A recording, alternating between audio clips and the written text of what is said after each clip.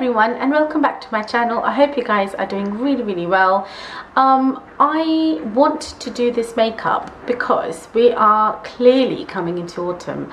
So you know what, I thought it's that time of the year when the rusts and the greens and the browns come out. So yeah, if you want to see how I did this look, then keep on watching.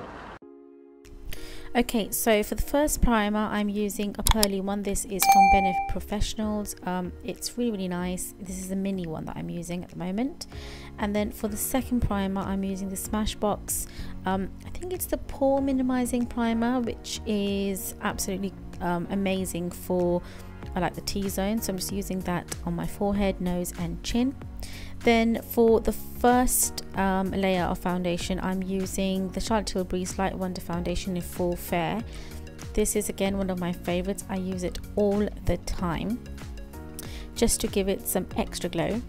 And then we're going to do our eyes first this time. So this is the Smashbox, if I'm not wrong, the Desert Palette. I will have all the details on the screen as well, so you can know which color I'm using.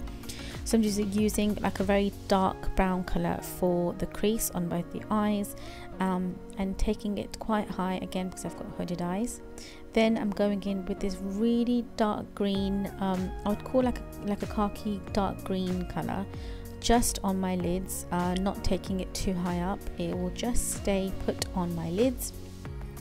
And then on top, to give my eyes some dimension, I'm adding a shimmery green color, which is in the palette, which is absolutely beautiful. It's one of my favorite ones in the palette. So just adding that to the middle, and then I'm just enhancing the outer crease with the same dark green color that we used initially. Next, I am going in with my liner. So I don't line my eyes outside, but I line them inside. This is the Rimmel Exaggerate liner in the color, I think it's called Rich Brown. Just using that in my waterline and also tight lining with it. Then I just did my eyebrows with my L'Oreal eyebrow plumper in the color Medium Brown. Next, going in with the skin now, so I'm just helping with my dark circles. This is the YSL Touche Eclat, which is the first one that they came up with, just like has like a peachy undertone, so it helps with quite dark circles like me. Now for the main foundation, I'm using the Huda Beauty foundation. This color I'm using is called Macaroon, which initially looks really light, but then it blends in like an absolute dream. So I think, yeah, it's just one of her best foundations. And the reason why I gave myself like a very pearly and moisturizing base is because this foundation is very high coverage and it sometimes can look very flat, so just helping my skin to have a bit more dimension. Next, going in with my concealer. This is the McGrath concealer, which is an absolute dream. I've just recently started using this and I have fallen in love with it. So yeah, that's also one thing. Just adding that with a damp sponge, and look at the finish of that concealer. It is beautiful. Now I am setting everything with my Charlotte Tilbury powder in the color Medium. I've also added the same green glitter under my eyes as well, so that's what you can see.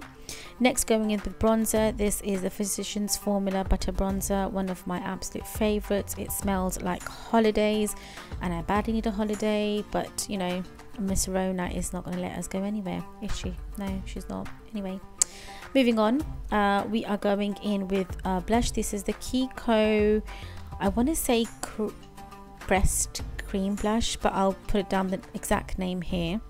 It's a very peculiar texture and it's absolutely one of my favorites. I haven't used it in a very long time, so I thought I would use it here.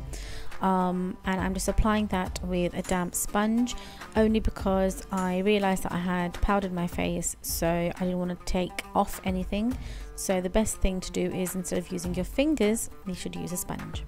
Now for the highlighter, I am using the Becca highlighter in the color Opal. This is the liquid one. I've got the powder one as well, but yeah, I like this more. So again, I'm just highlighting my cheeks, the bridge of the nose, Cupid's bow, and above my eyebrows, which is one of my favorite things to do.